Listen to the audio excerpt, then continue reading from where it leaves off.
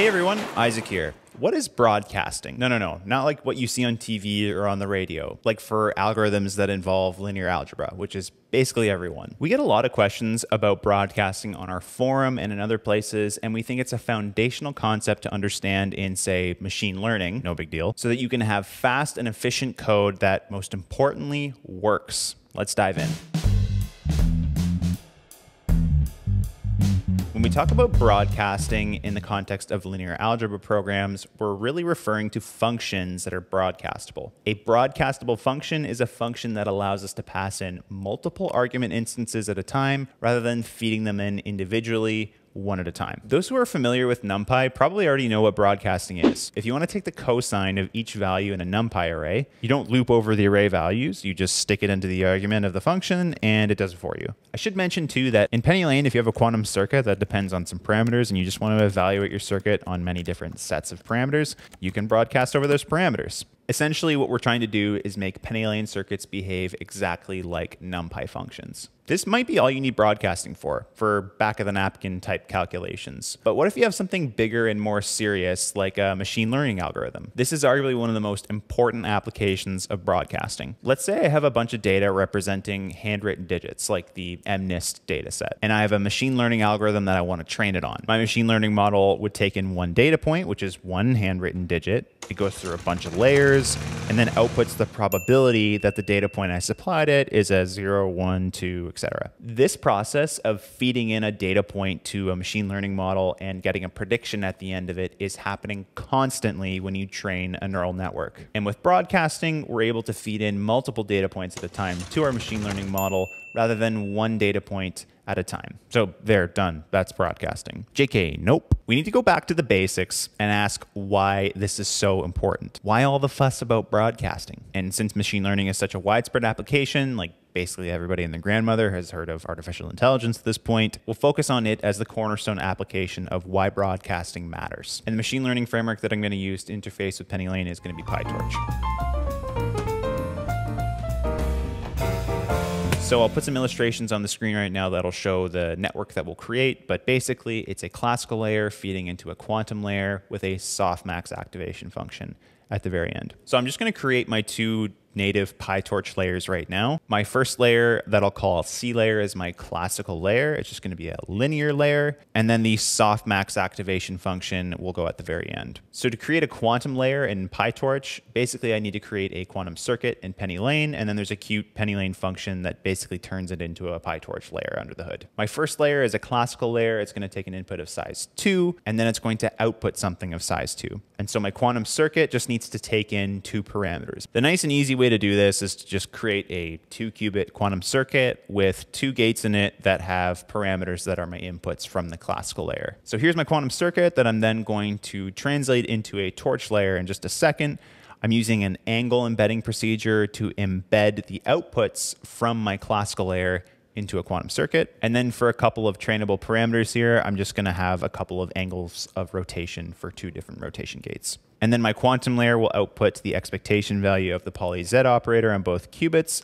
Cool, so what we'll do now is turn our quantum circuit into a torch layer. The first thing I need to do is to tell PyTorch what the shapes are of each of my trainable parameters in my quantum circuit. The data structure here has to be a dictionary where the key is the name that I gave my trainable parameters in my quantum circuit. So I called them weights here. So my key is going to be called weights. And then the value is just the shape of what weights is, which ends up just being the number of qubits in my circuit, which is 2. So weights is a thing that is of size 2. So to turn your quantum circuit into a torch layer, you just call the class qml.qnn.torch layer.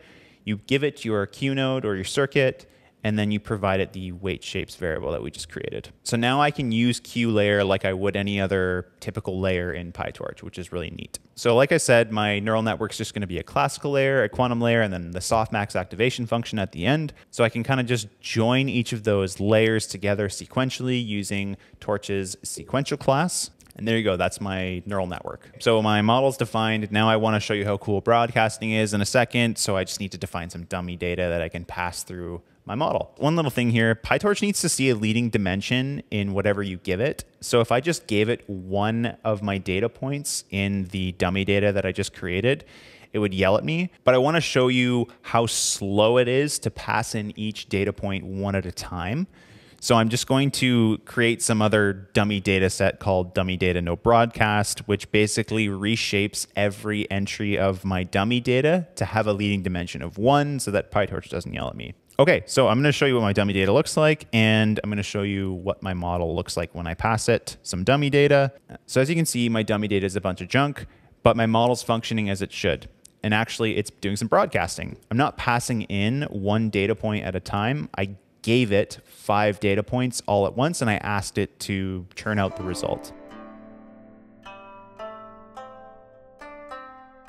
Since broadcasting allows us to evaluate a function or a model or whatever over many data points at once rather than one at a time, it actually does provide a very significant speed up. Let's get into the details. At the level of simulating a quantum circuit is basically just a matrix vector product machine. Here's what I mean. We have an input state that's represented by a vector in a computational basis, usually the poly Z basis, and each gate is a unitary matrix that acts on the input state in the given order.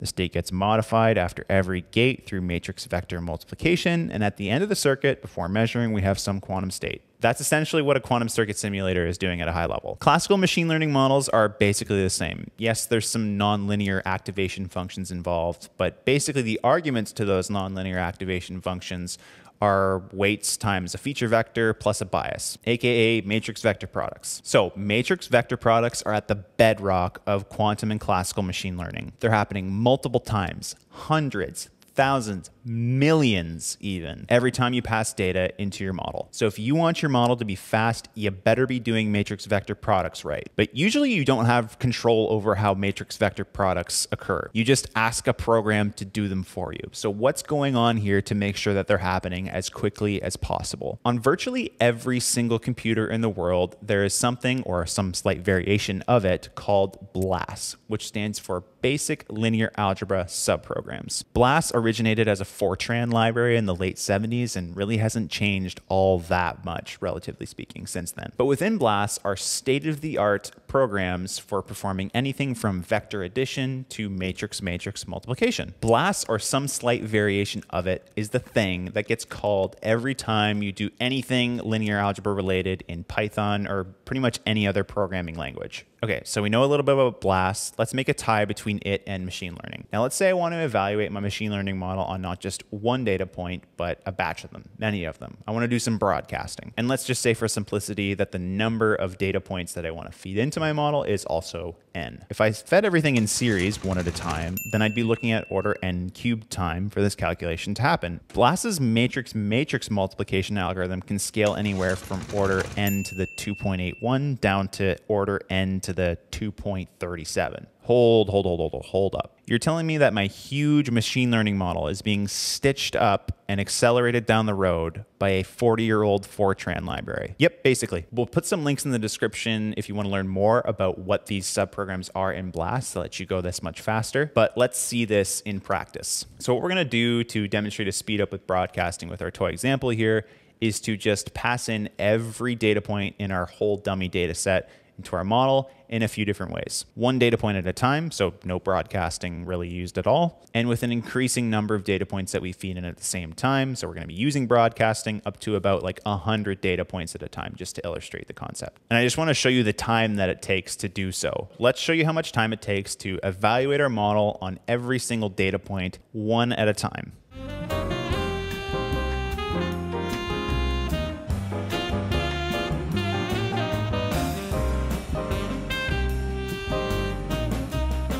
A few moments later.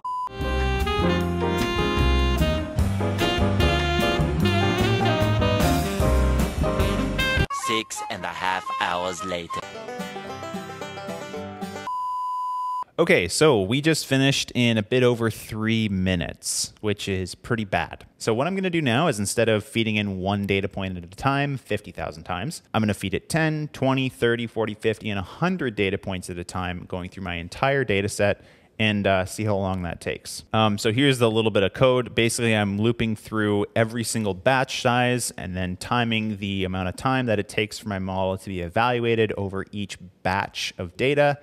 and just appending it to a list, and I'm going to plot the results for you. So I was able to loop over my data 6 times using some broadcasting to various different degrees, 10, 20, all the way up to 100 data points at a time in a minute versus 3 minutes only doing it once, looping over the full data set once. So let's just illustrate what this looks like graphically. Side note, PennyLane has a PennyLane style that you can use in Matplotlib. Really cool. Came out in version 32.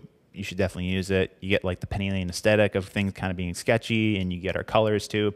Looks really nice. All right, and here's the graph. So this is the time taken for one full pass through my data. The times on the y-axis, and the batch size, or the broadcast degree, if you want to call it that, is on the x-axis. And yeah, quite a steep drop-off in time taken. Yeah, broadcasting is pretty sweet. So to summarize, if we feed a batch of data to our model, we get a reduction in time that it would have taken had we fed in each point one at a time. That is the beauty of broadcasting. Hopefully this makes broadcasting clear. That said, machine learning code can get quite complex. So if you do run into any errors with broadcasting in your code, don't worry. Feel free to ping us on our discussion forum or on our Slack channel. There will be links in the description for both of those. And that'll do it for today's video. I really hope you enjoyed it and found it informative. Please like this video if you liked it. Subscribe to the channel if you haven't already, and I'll see you in the next one. Ciao. Whoops. Programs. BLAS? I don't know what's going on. Time is of the essence. Still recording? Yes.